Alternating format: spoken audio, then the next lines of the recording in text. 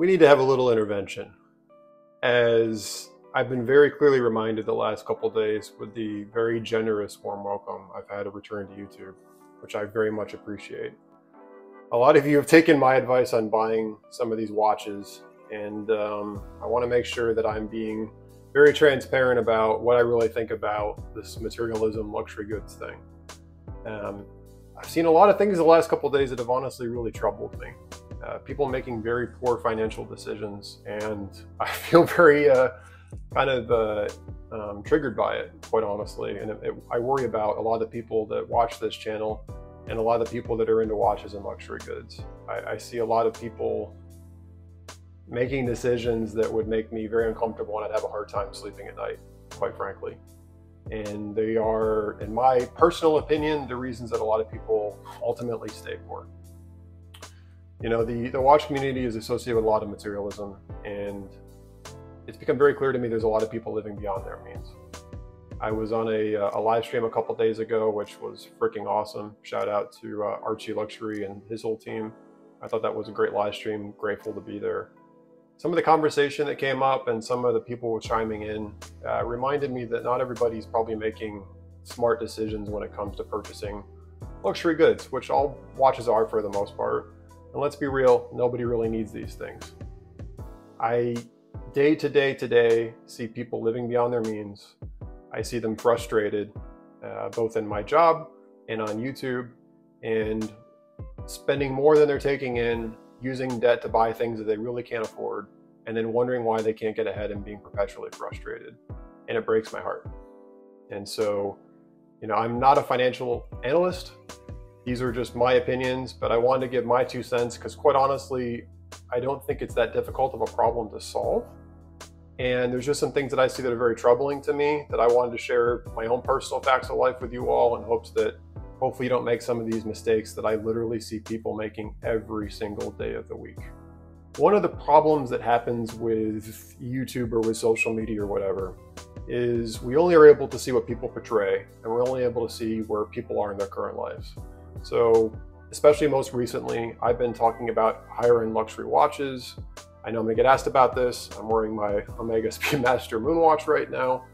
And so I can see how I'm guilty of somewhat making this a normal thing that people just assume that is a normal part of life and that they should have in theirs. And I would say I highly encourage the watch hobby. I think it's a wonderful hobby. Anything that brings you happiness in life, so long as it doesn't negatively impact others or your own life, I think is a good thing. However, I see a lot of people going way beyond their means in order to keep up and in order to achieve the normalcy or the status they think they deserve at the point in the life that they are. And I'm coming from a place, my personal story, you've obviously, if you stuck with me, seen me grow through this channel over the years. I've built everything I have now from the scratch, from nothing. I've been working since I was 12 or 13 years old. I've had multiple minimum wage jobs. I graduated during the last massive recession. I struggled to find a job. I did customer service gigs. I made less than great income, and I've literally worked my way up, both work-wise and financially, to where I'm at now, which I consider myself to be relatively comfortable. I say that, however, every day I see people making, you know, entry-level income in jobs fresh out of college, as an example, buying luxury goods even I wouldn't entertain buying now. I mean, it blows my mind what people are willing to take loans out on and to drown in debt over to achieve these things. It hurts to watch, quite honestly. It's like watching a slow motion train wreck. YouTube is full of these disingenuous get-rich-quick people selling all this financial advice, and they have some crazy secret about how they're going to make you rich, and it's, you know, Audible on Amazon and all this nonsense. If they really had it all figured out and they were going to sell you something, they wouldn't be spending their time on YouTube selling you their stuff. Their product that's making them rich is what they're trying to sell you. They're basically just making money off of you buying their junk. There is no get-rich-quick scheme. Nobody gets rich overnight unless they are born into wealth or they win the lottery, which your odds are more likely to get struck by lightning. This takes work.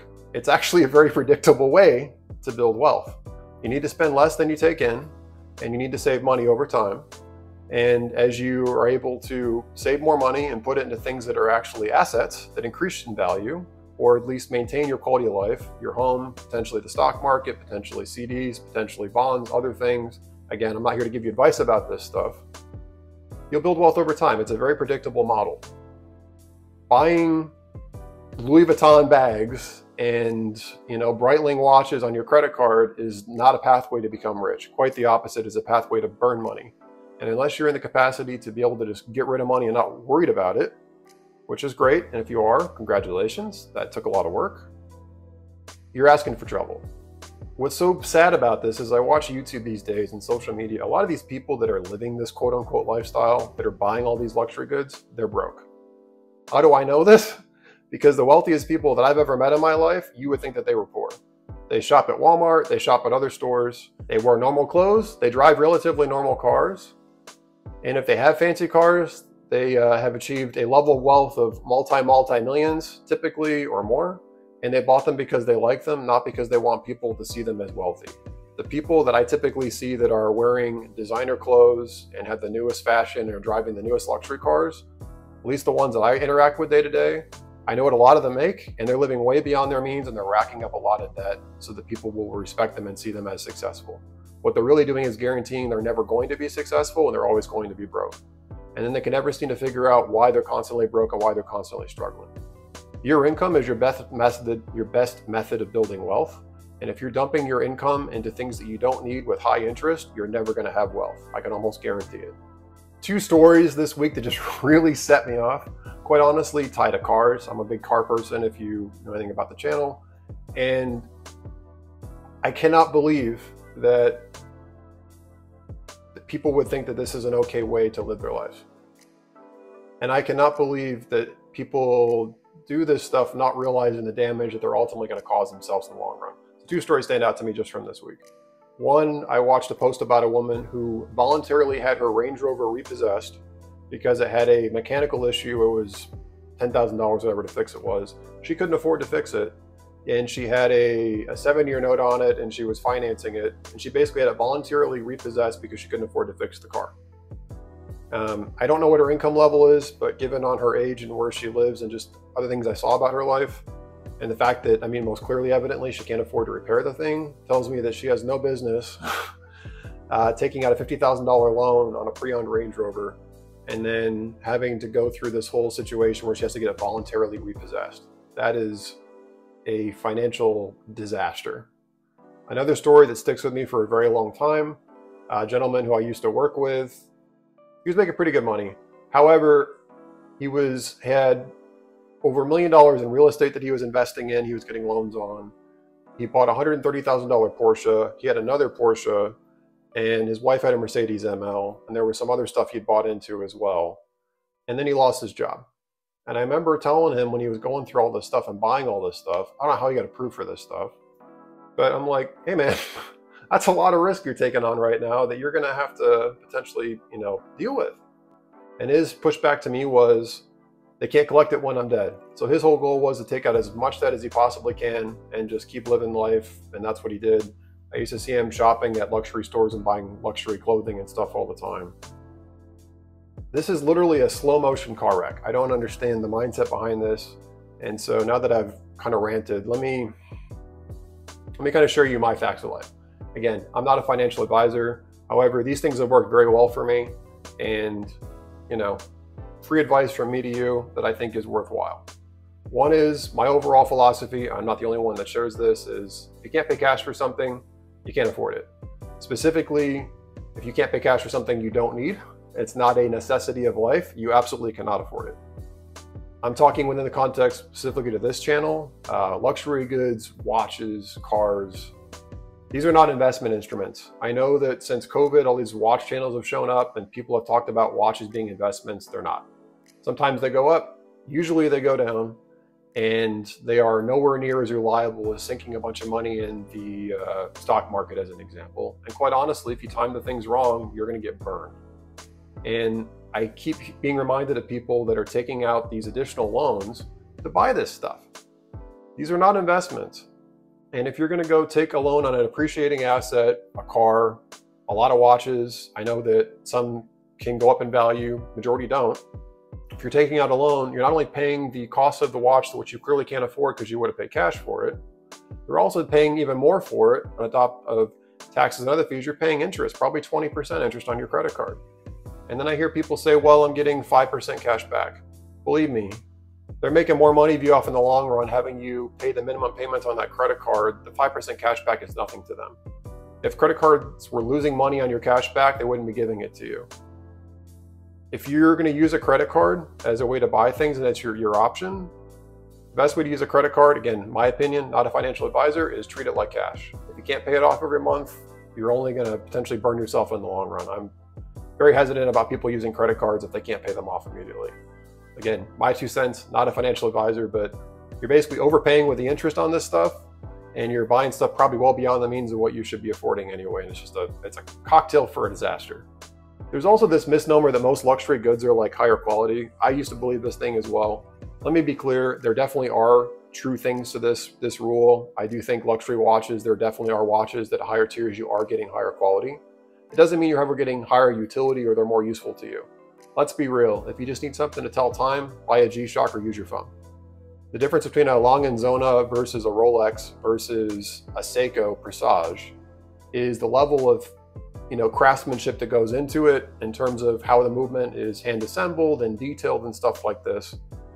Things that if you have the money to spend on it are beautiful things to behold, but they don't add to their utility, and you're not going to get any additional value out of the pleasure of just knowing that they're built to a different standard.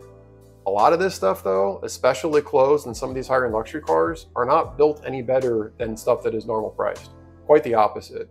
A lot of luxury cars are going to last you even less time than their more affordable Toyota Honda equivalents, and they're basically built to require very expensive maintenance, very consistent maintenance. And as an example, I know people that spend over $1,000 for oil changes on a Porsche. Absurd. Absolutely ridiculous. And a lot of these people that I know really can't afford this love to tell people how much they overpaid for this stuff, as if that's some badge of honor that you're good at wasting money. I don't understand this. There was some big thing a year ago about Dior handbags costing $50 to make when they're selling for thousands of dollars. You're paying for exclusivity. You're falling into the marketing trap. I used to be in marketing. This is how marketing works. You create a sense of demand. You create a sense of desirability and rarity and make things hard to get a hold of. Rolex is playing this game now, and people go for it. And everybody's, victim to it somewhat. I still want a Rolex too. I'm on a waiting list right now. However, I'm not going to go buy one with that, and I'm not worried about the quality of my life depreciating if I go buy something like this. And if you are worried about those things, you shouldn't be looking at these things. Quite simply, if you're not saving money, and if you're not spending less than you're taking in every month, and that difference between what you're taking in and what you're spending is on things especially that you really don't have any need for, they have no value in terms of the quality of your life, you're going to be broke for the rest of your life. You're basically going to accrue debt, and you're going to be coveting these trinkets that are going to only depreciate in value over time. Look at a BMW 7 Series as an example. I see so many people rolling around in these like 4 or 5-year-old BMW 7 Series. $120,000 cars new. A couple years old, they're worth $20,000 or $30,000. Why? Because people know they're maintenance nightmares. And then at some point, if you couldn't afford the car new, you definitely can't afford to maintain it when it's used. Not a great way to save money. You don't need it unless you just have, money to spare, which is great. And I do absolutely understand that. But if you don't, you shouldn't be driving one of these cars. You should be driving something economical and reliable. Otherwise, you're just asking for pain. Here's the deal. There are always going to be people that have more than you. It is a never-ending perpetual game. And if your goal is always to keep up with the latest stuff and to have the nicest things, you're never going to win that game. There's always going to be somebody that's outdone you on it, and it's going to be a self-fulfilling prophecy that whatever you get, once you get it, you're going to want something else. It's not going to give you long-term satisfaction, and it's going to keep you up at night. It's going to make you anxious. It's going to make you depressed. And it's going to make you worried about ever being able to retire. I see these people every day, and I really hope those of you watching don't fall into this category. So I've ranted a lot, and I appreciate you sitting through this. I very much believe in the FIRE movement, financial independence, retire early. I believe you live below your means. You don't eat out every night. You don't go see movies all the time, entertainment, bars, all this stuff. I've seen so many people that make very good incomes that have nothing to show for it, because it's not what you make, it's what you keep. And if you're not keeping what you make, you're always going to be poor. I know very wealthy people that had very modest and modest incomes throughout the course of their life and they've done very well. And people that have made a ton of money, that were out drinking every night, partying, going on these crazy vacations, that are probably never going to retire and are actually racking up a ton of debt. It's absurd. I don't know how they sleep at night, quite honestly. My philosophy is time is your most valuable asset. It's the one resource we can't get any more of. And if you are not prioritizing savings and prioritizing not accruing debt as much as you're able to, and when I say debt, I'm not talking about, again, you had some crazy medical emergency that blew up or something with a child or things that are out of your control that you can't predict for. When I say accruing debt, you're self-sabotaging yourself, buying things you don't need with money you don't have, taking on interest you shouldn't be having to pay for. You are never going to get more time in this life. What we have is what we have. And if you ever want to retire, if you ever want to do something different than the job you have, if you ever want to be able to pick what's meaningful to you and how you want to spend that time, you can't be spending money on stuff you can't afford. So, rant over. I'm so sick of seeing all these people struggle. It breaks my heart because nobody teaches this stuff in school. They really don't. And I think they should. It's frustrating. All this student loan debt, all this other stuff. A lot of people fall prey to this stuff, not understanding just how screwed up this system is. Again, my opinion, not a financial advisor. And so, as I talk about luxury goods on this channel, and I will also talk about more affordable things, I will get back to Seiko and others on this channel, because quite honestly, to me, they have the same value to me. I find them all meaningful. I want to make it clear that I don't want you to try to live beyond your means. I'm not trying to sell a lifestyle. I'm trying to sell passion for a hobby. And if you can, again, if it's something you don't need and you can't pay cash for it, you're asking me, you can't buy it, you can't afford it, don't take a loan out on it, don't go into debt over it. So thanks for sticking with me through this rant. Sorry, I just got hot and bothered tonight when I saw this woman struggling getting her car repossessed. I'm just like, I don't understand it. So I know I'm very fortunate, and I know I'm probably speaking from a place that a lot of, people would say doesn't give me a right to speak about this stuff. But again, as someone who's created my own financial security for myself and, has learned a lot of this stuff, fortunately, early in my life, it breaks my heart to see people struggling through these things. I don't want people to make these mistakes. I want people to have a great, happy life. I don't want them to fall into these traps that I see so many people fall into. So thank you so much for watching this side rant. Let me know what you guys think below. I'd really be curious what your overall take is on this and just how our community fuels a lot of this stuff. And if you do me a favor too, if you think this is helpful, please share it with somebody that might actually benefit from it.